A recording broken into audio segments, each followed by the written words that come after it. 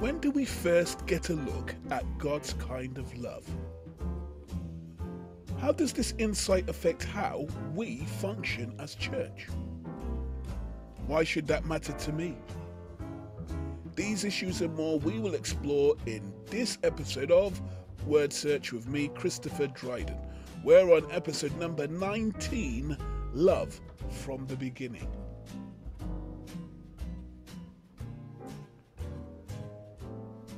Welcome to Wordsearch, a place to search God's Word and a time for God's Word to search us, where we encourage godly character development that stimulates seeking God's kingdom first and His righteousness, because we believe that should inform and transform our prayer and practice. For here at Wordsearch, we find treasure in God's Word so that we can be hearers and doers of that Word for His glory. On Wordsearch today, we will explore where we've been on God's Fit Body Plan, our series at the moment, and then we'll have our scripture readings.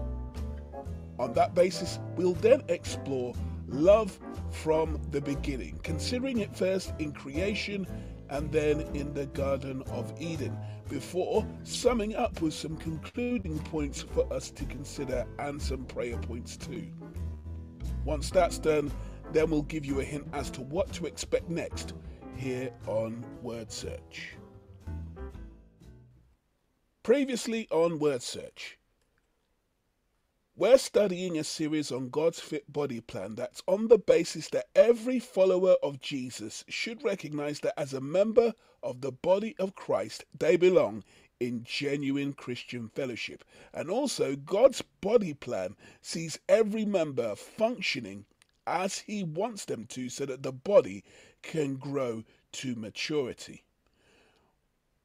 Having completed our series looking at the fivefold ministry gifts, leadership gifts that Paul outlines in Ephesians chapter 4, last week we began to explore what is God's kind of love. And we looked at Ephesians and saw how Paul on two occasions underlines the crucial role that love plays in the building of the body of Christ. Paul also goes on to say that it's worthwhile investing our time to find out what that kind of love is, to know that kind of love that surpasses all knowledge. And what we uncovered last week was that, according to John, that kind of love is perfect. What we also went on to conclude was how Paul's desire is for us to grow in knowing this love and how God displays His nature in Jesus Christ. And so we are now going to embark on a series of finding out more about what God's kind of love is all about. To help us with that, let's go to our base scripture reading taken from Ephesians chapter 3 verses 14 to 19 and chapter 4 verses 15 to 16.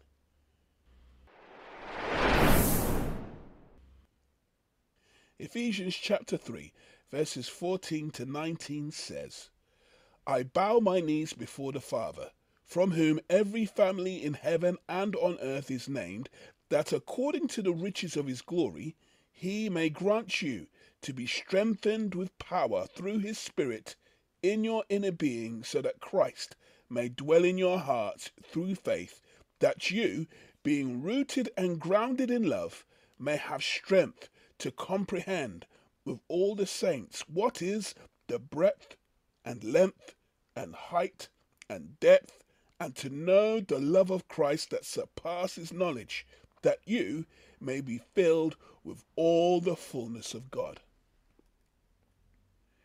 Ephesians 4 verses 15 to 16 tells us,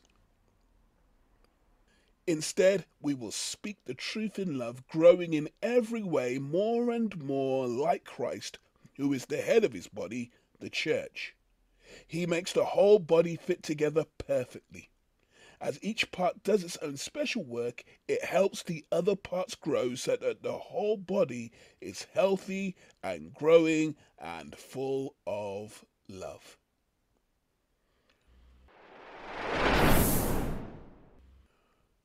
Holy Father, righteous God, in the name of your beautiful Son Jesus, I thank you for this opportunity that we have to search your word. Open our hearts and our minds at this time so that we can recognize how your love has been displayed even from the start of the world. Help our eyes to be opened and our hearts to be receptive to what your word has to teach us, so that we won't just be hearers of your word, but we can find out how your love makes a difference to how we should love. Help us now as we look to you and give you thanks. In Jesus' name.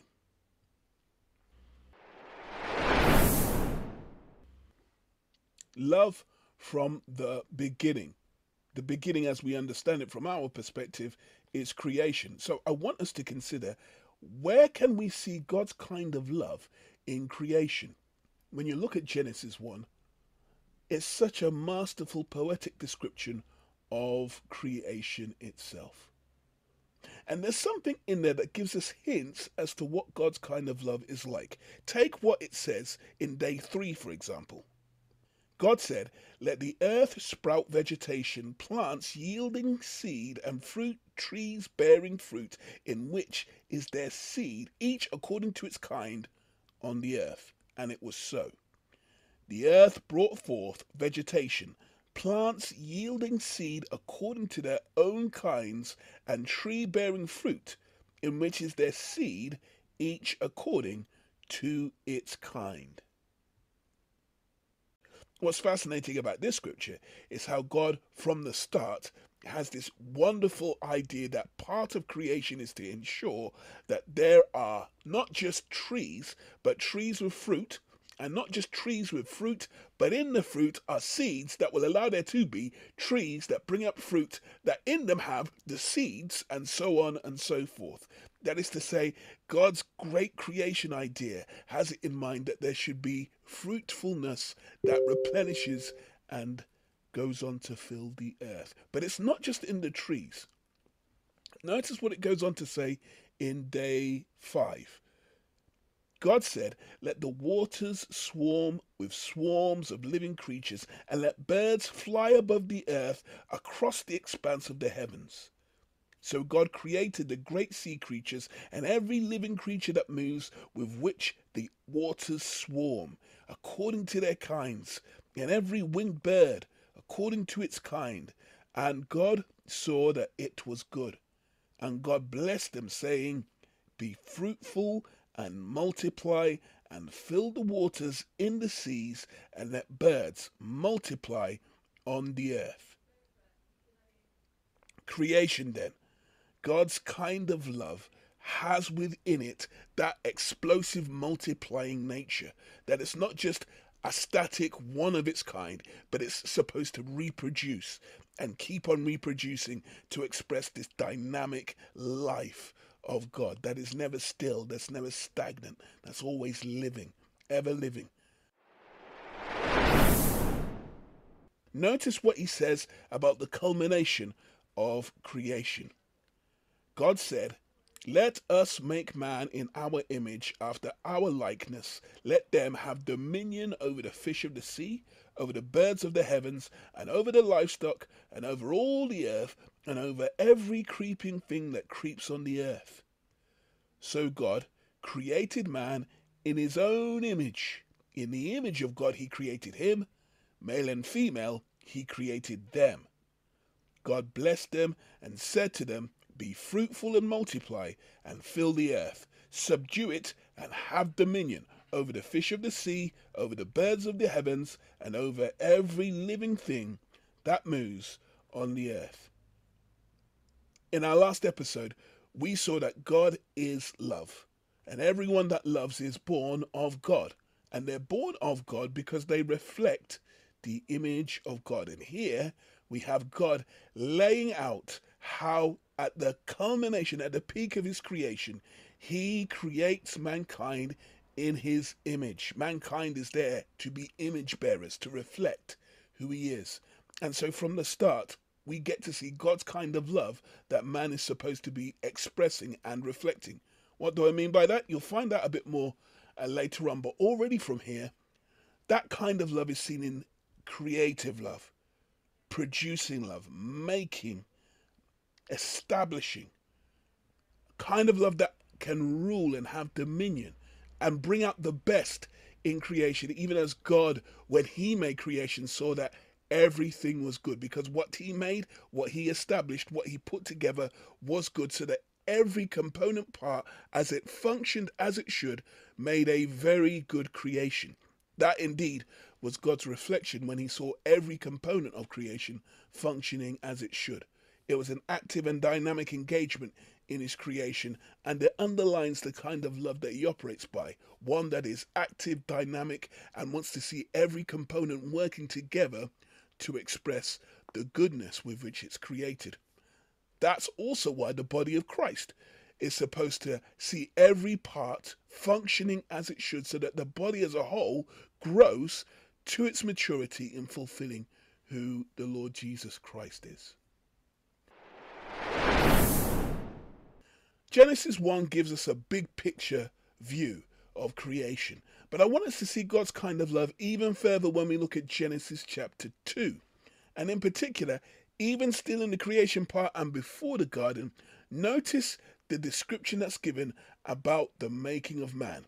And I want you to see love in creation, even in the making of man. As Genesis 2 says, the Lord God formed man of dust from the ground and breathed into his nostrils the breath of life, and the man became a living creature. So whereas we have the big picture view in Genesis chapter 1 of God speaking and things responding to his voice, here in Genesis chapter 2 we have an even more intimate picture. So we're given the picture of, from the dust God formed, God shaped, God made. Now he would do this with the animals and the birds likewise. So we have this whole issue of there's from the dust, and he shapes and he forms, rather like a potter.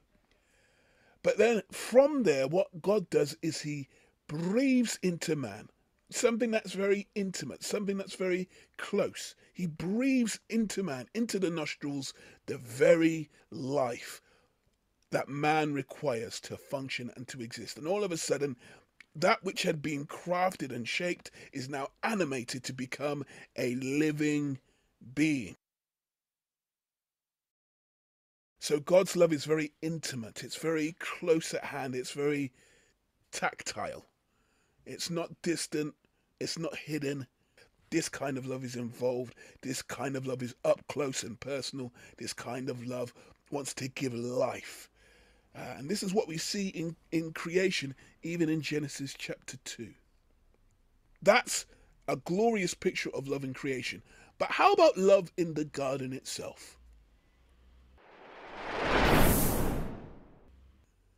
As if things weren't intimate enough in terms of how God made man, we are given the depiction in Genesis chapter 2 further in terms of how God would put man in the garden, give man work to do. Also notice what God observes right as man is in the garden in Genesis chapter 2.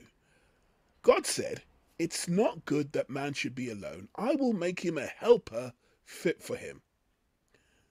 But for Adam, there was not found a helper fit for him. So the Lord God caused a deep sleep to fall upon the man, and while he slept, took one of his ribs, closed up its place with flesh, and the rib that the Lord God had taken from the man, he made into a woman, and brought her to the man. Then the man said, "This at last is bone of my bones and flesh of my flesh. She shall be called woman, because she was taken out of man. Therefore a man shall leave his father and his mother, and hold fast to his wife, and they shall become one flesh. And the man and his wife were both naked, and were not ashamed."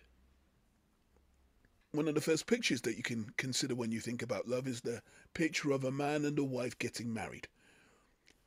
And the story behind that, as Genesis will allow us to know, is about a God who loves his creation and recognizes that for creation to truly be all that he wants it to be, man is not good on his own.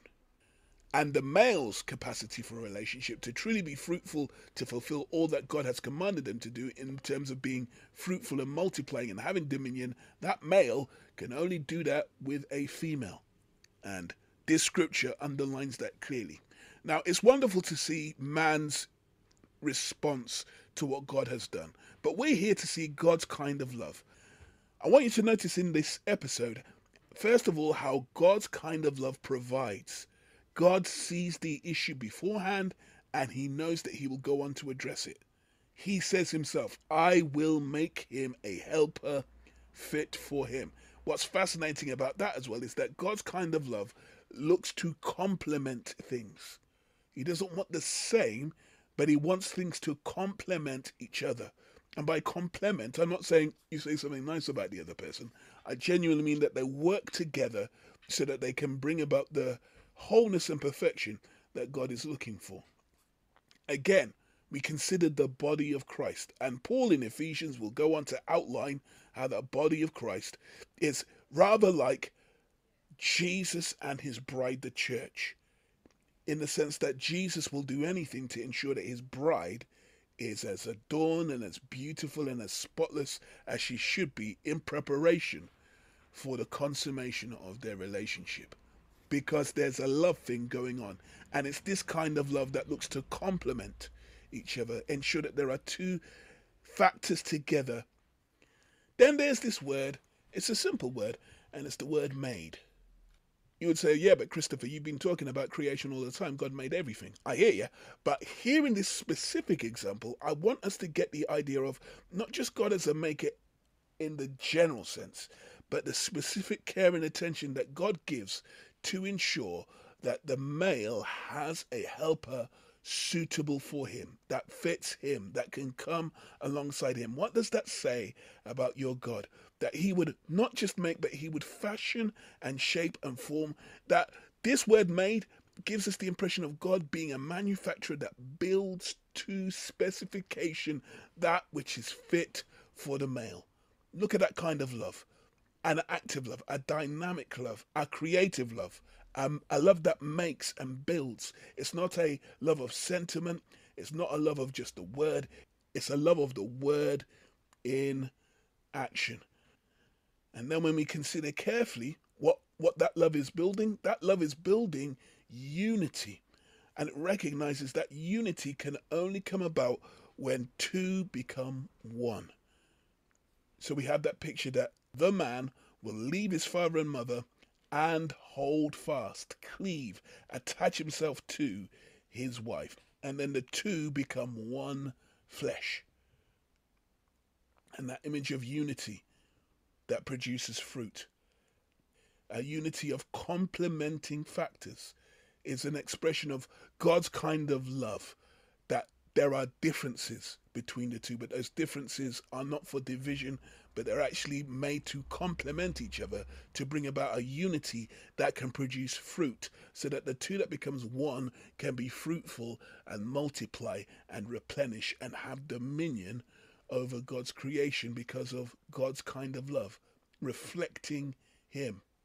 That relational love shouldn't be a surprise because, as we noted in Genesis 1, when God said, let us make man, there's a hint there of a relationship going on in our image, an image that is clearly relational, that has complementing forces working together for unity. It says then something about the kind of love that God wants his church to express. That kind of love that is active, that kind of love that is dynamic, that kind of love that looks to provide for one another where we see needs that need to be met, in the same way that we are made in his image so that we can express his love for one another. We can see that first and foremost in how a man loves a woman in that given institution of marriage, how that love between the man and the woman sets and establishes the framework by which everyone else can know what real love looks like. So as God is integral in bringing about this unity, so we understand that all marriages can truly flourish when God brings about that unity between them, so that his kind of love can be the benchmark and the hallmark for how those two can become one, complementing each other with that providing, making kind of love. There is also a crucial part of the garden experience that we also have to consider in terms of what happens in Genesis chapter 3 and how man disobeys God, rebels against God, starts the whole syndrome of sin that has affected humanity ever since. And even in that, we can see God's kind of love in action. Notice, for example, in Genesis chapter 3, verse 15, where God says, I will put enmity between you, that's the serpent, and the woman, and between your offspring and her offspring. He shall bruise your head, and you shall bruise his heel. So even in this scenario, God's kind of love is not defeated by disobedience. God's kind of love will do what it takes to defeat the enemy, to do what it takes to restore right relationships by attacking the source of division, attacking the source of disunity, attacking the source that's brought in such sin and death and despair. God makes that promise even then as a forerunner to what will happen when his son is revealed, and how he will express the kind of love that we were looking at last week in terms of God's great expression of his perfect love in giving his son so that through him we might live and he would be the propitiation of our sins. Notice carefully as well how God will go on to cover the needs of fallen humanity. So in Genesis chapter 3 verse 21, when he says, the Lord God made for Adam and his wife garments of skins and clothed them. Adam and his wife hid from God and thought that they could cover themselves up. But God, even in the light of their rebellion and their turning their back on him, still chose to cover them up properly. I spoke with my friend Shirley Evans, and she covered the situation so well by making these comments. Even though man had rebelled and disobeyed him, he went and covered their nakedness. He didn't have to do that. It's just get yourselves out of here, go and sort it out yourselves. But he covered their nakedness. He covered them. And that's what love does. It covers you. Yeah, love covers. Doesn't leave you hanging out there ashamed and naked and bruised. It covers you. And that's God's kind of love. I think so. As well as that, then, there's another aspect of love that is fascinating that we don't always necessarily appreciate, but look at what God says in verses 22 to 24 of the same chapter 3. God said, behold, the man has become like one of us in knowing good and evil.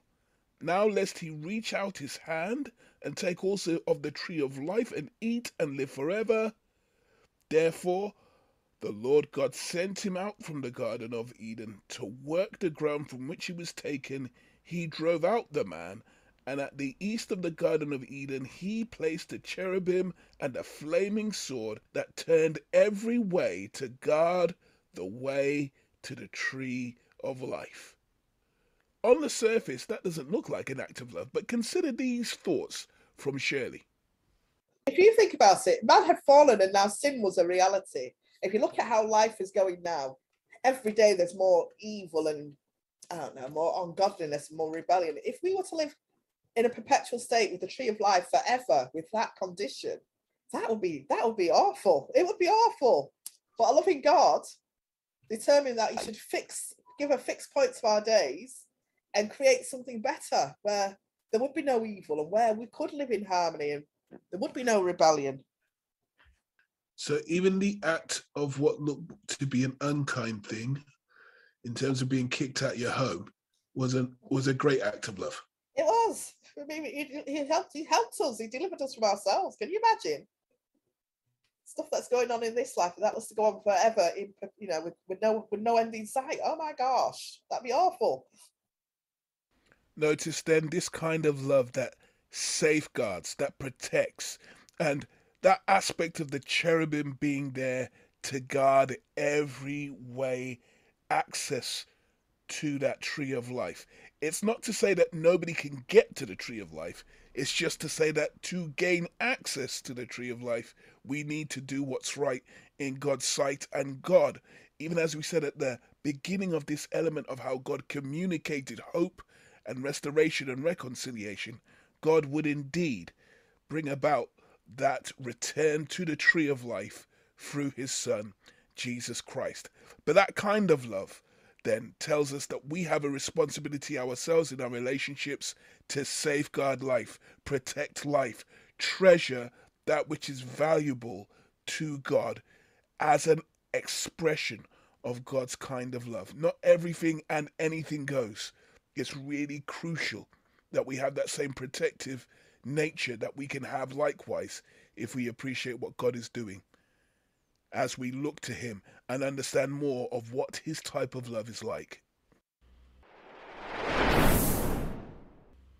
Here are some brief notes that I want us to consider carefully.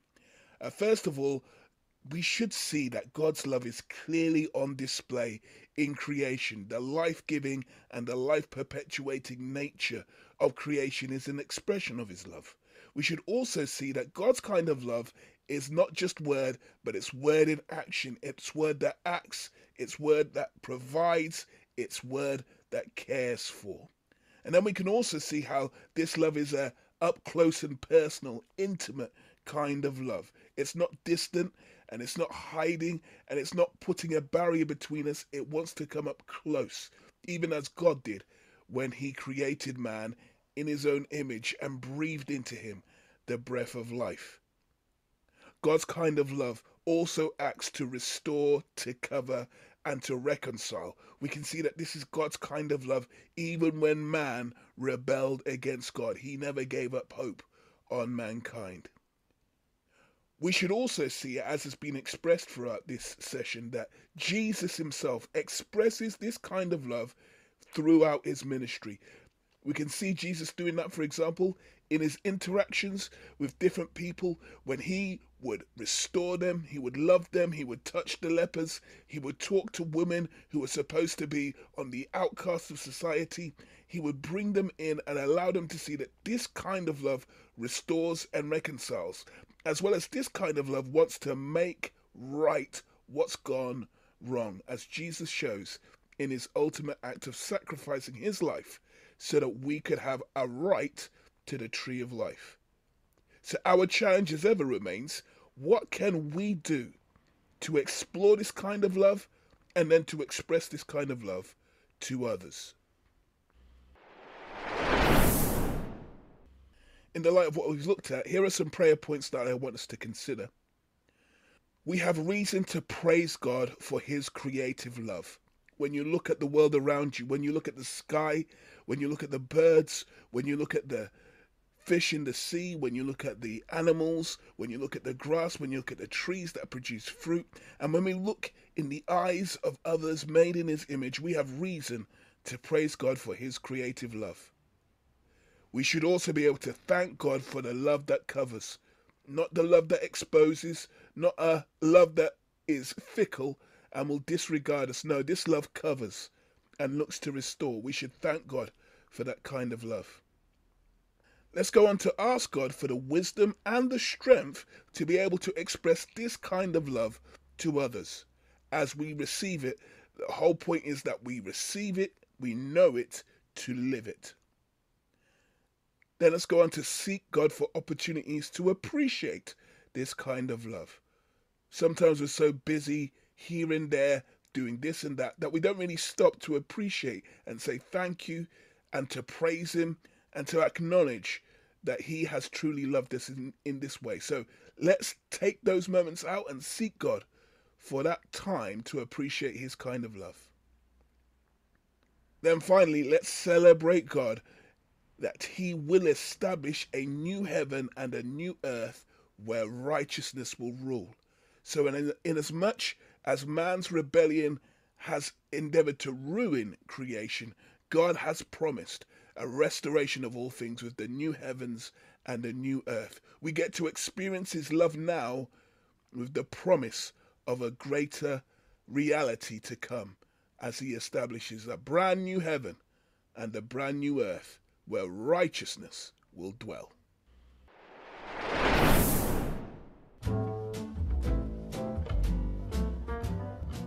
Next time on Wordsearch with me, Christopher Dryden, we'll go on to episode number 20, Love You Can Rely On. Please join us for that, where you can find out a bit more about the faithful love of God. In the meantime, remember to like this video, share it with your loved ones, and don't forget to subscribe to the channel if you haven't done so already, and remember to turn that notification bell on so that you can be updated on future episodes of Wordsearch. Wordsearch is a production of Zion Awake Ministries. Please consider supporting ZAM however you can by getting in touch with us in the details in the description. Thank you so much for investing your time here on Wordsearch at this time. We hope it has been a blessing to you, because here at Wordsearch we want to find treasure in God's Word so that we can be hearers and doers of that Word for His name's sake. Until next time, God richly bless you and those that you care about as you embrace His kind of love. Shalom.